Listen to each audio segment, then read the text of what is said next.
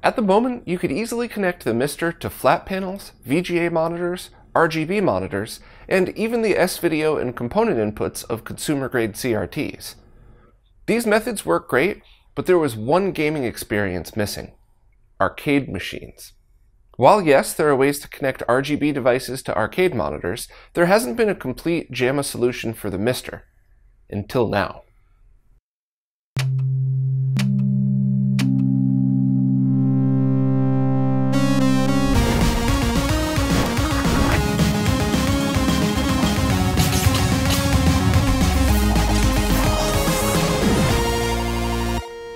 The MiSTer project's open source FPGA cores and corresponding hardware has slowly been changing the retro gaming world.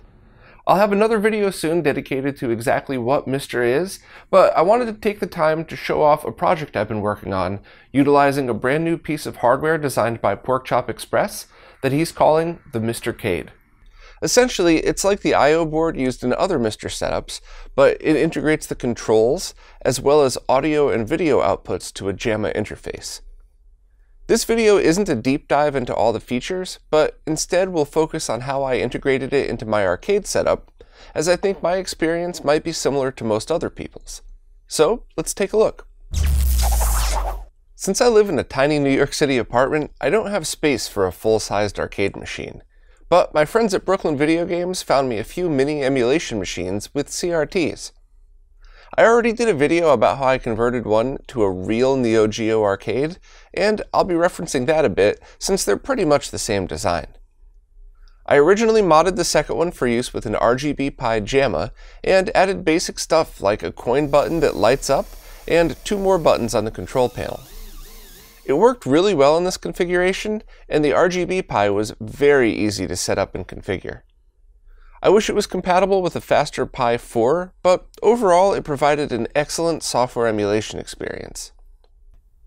I also upgraded the speaker in this machine like I did with the Mini MVS. That was such a huge quality upgrade for the Neo Geo, and it's easy to tell why. The original speaker in this was cheap and flimsy. This one was great quality, and I'm really glad I upgraded it in this machine as well. I wanted to make a few changes before switching to the MiSTerCade, and the first was the control panel. These mini arcades are too small for even 2 kids to sit comfortably in front of it, let alone 2 adults. So, like with the Mini MVS, I had Haruman Customs make me a new control panel with a standard 1-player, 6-button layout. I basically just lined that up to the original and drilled the holes to match. I'm sure there was a more precise way to do it, but it lined up perfectly, so I'm calling it a win. Next, I wanted to reuse the Player 1 and Player 2 start buttons from the original control panel, so I added those to the front like I did with the Mini MVS. I probably could have done a better job getting them exactly even, but it was starting to snow and I just needed to get it done. It's certainly close enough for me, but I'm sure the comment section will be filled with pedantic remarks about using calipers. That's fine, have at it. After it was all drilled, I used compressed air to clean the whole thing out. And I gotta say, this was pretty much the first time I was happy to have a mask handy. I got through this whole project without breathing in any dust or wood shavings. Now that the controls were in, I unbolted and removed the RGB Pi, then decided what I wanted to do with the JAMA harness. A while back, my friend Jose suggested I pick up a few new JAMA harnesses, as a poorly made one could cause a lot of issues. I totally trust his judgment, but I wanted to at least see if I could salvage this one. Also, I planned on removing every wire I wouldn't absolutely need, and I didn't want to cut up the brand new harness, so I'll save that one for next time. I connected the MiSTerCade to test it out and immediately started running into problems, but not one problem was the fault of the MiSTerCade. So I felt it was actually really important to discuss all of the issues that I had, just because it seems like things that most other people might stumble across when they installed a MiSTerCade. And the very first problem I found was that none of the USB ports worked, and the entire front controls are run through the USB bus, so they didn't work either. I assumed the problem was the crappy power circuit that came with these mini arcade machines, as the original emulation boards didn't need much power. I also planned on occasionally using this for real arcade boards, so I figured the best thing to do was just add an arcade power supply. There seemed to be enough space to work with, so I didn't have to move the chassis like I did with the Mini MVS. Also, the MiSTerCade seemed lighter than the Meanwell arcade PSU I was going to use, so I decided to put the MiSTer on the side and mount the PSU directly to the wood using its existing 2 mounting holes. I think they sell mounting brackets for these, which I definitely would have used if I wanted to mount it on the side, but it seems really solid mounted to the bottom. The moment the new power supply was installed, everything started working perfectly. So let that be a lesson to you. Before you install your MiSTerCade, make sure you have a good working power supply.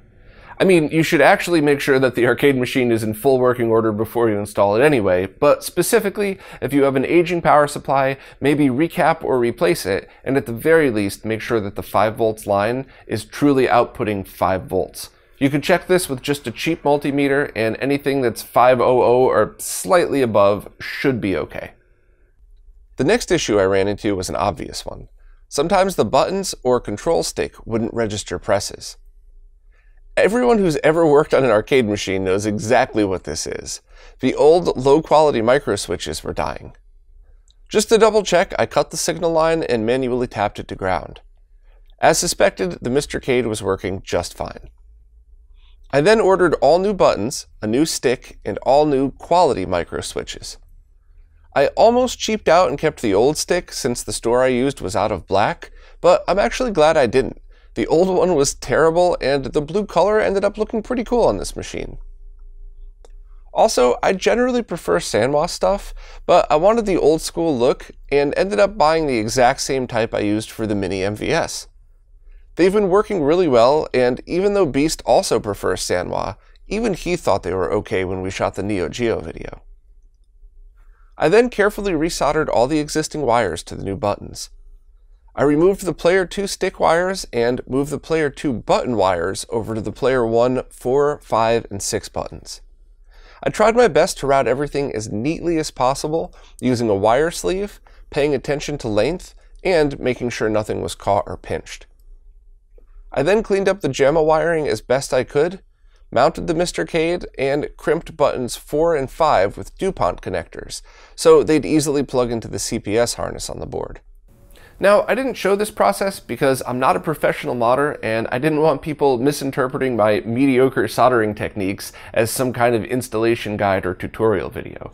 But let's check out the finished product. The MiSTerCade fits perfectly on the side and is light enough to probably only need 2 screws to hold it in, but I wanted to be cautious and used 4 feet to mount it, and I believe Porkchop will be including feet and spacers with the purchase of the MiSTerCade. I think the wiring came out as good as I could get it, and everything is toggled right from the main power switch. The original harness is still in decent condition, but I definitely would have benefited from the length of a new one. I have JAMA extension cables if I need them, and this one is long enough to connect another board outside the console, although just barely. Here's where the arcade PSU really comes in handy though. It has 5 volts to power the DE10, 12 volts to power the MiSTerCade's audio amp, and it even has negative 5 volts, so boards like Mortal Kombat can work properly.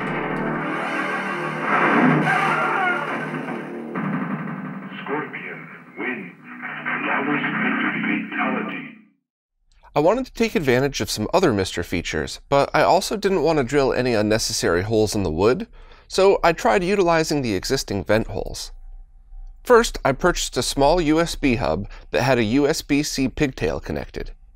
I had to trim a bit of the rubber to get it to fit through, and then needed another USB-C to USB-A extension cable for it to reach the main ports.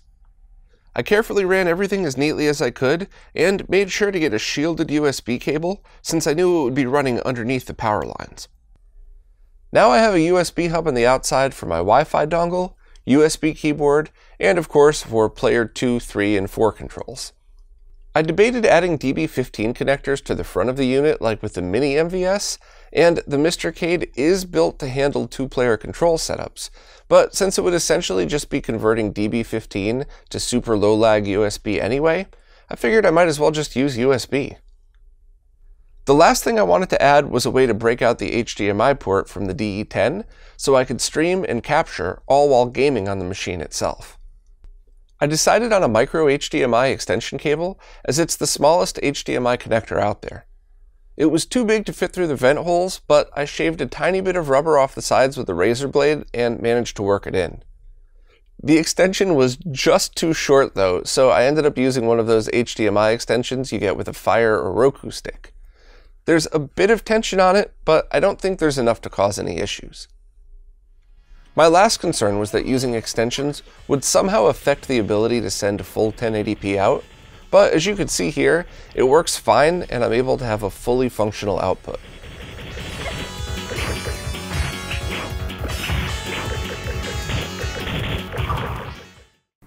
There were 2 more mods that I originally planned on doing, but decided to hold off.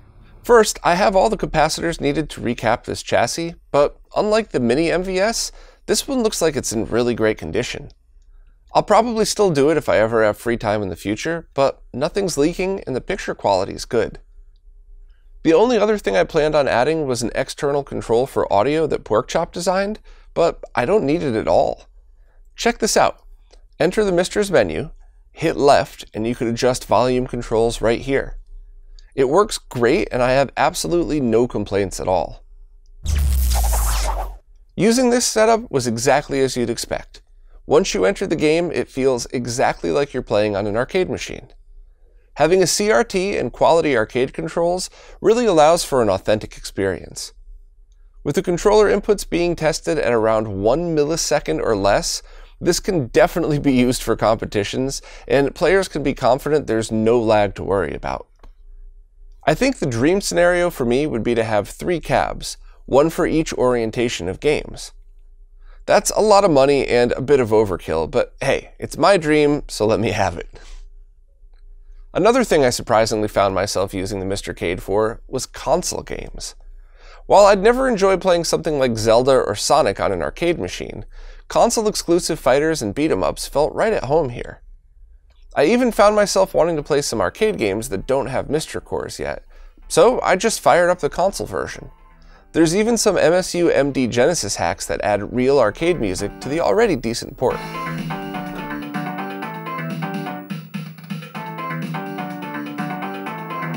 In fact, I bet even the Sega Master System version of Space Harrier would be fun to play in this environment in 3D. More on that in another video, though. So anybody that follows my channel already knows that I love the MiSTer project, and the MiSTerCade is an excellent way to interface it into arcade machines. There are other alternatives available if you need them though. As I mentioned earlier, you can get something like a SCART to JAMA converter to convert the RGBS levels to something an arcade board would use. You'd then have to find a solution for the controls though. There's also a board by Antonio Villena that I believe works similar, but already includes the controller adapter built in. Basically, connect this to your arcade machine and to a standard MiSTer setup, and it should work. There's also a new solution being teased that's an ITX form factor with a JAMA output. I think each of these choices should cover most people's setups, and as far as audio and video performance is concerned, they should all be really similar. Hopefully the others have equally as low controller latency though. Overall, I thought the MiSTerCade was great, and my biggest issues with the prototype are already solved. The production version will have 7 USB ports instead of 3, and it'll include the user I/O port. The only other feature I thought would have been cool is adding a JAMA input and a switch. This way people could leave it mounted in their arcade machines at all times, but if they want to play original boards, they could just connect it directly to this using a JAMA extension cable. I see that more as a premium option for future revisions, and not so much as a missing feature though. If you'd like more information on the MiSTerCade, I strongly suggest checking out Scarlet Sprite's first look video, as well as the official documentation. There's a ton of settings and customizations available, but I didn't want to dig in deep here, as many things have already been changed between the prototype and final version. I'll definitely be following up with this project though, so keep an eye on the website for more information. Well, that's it for this time. If you liked this video, please consider supporting the channel, as it's your support that keeps all of these videos, the research that goes into them, as well as the weekly podcast going. Also, that weekly podcast keeps everybody in the loop of everything going on in the retro gaming scene, and it's available every Wednesday as a video and everywhere audio podcasts are found. Thanks very much for watching, and I'll see you next time.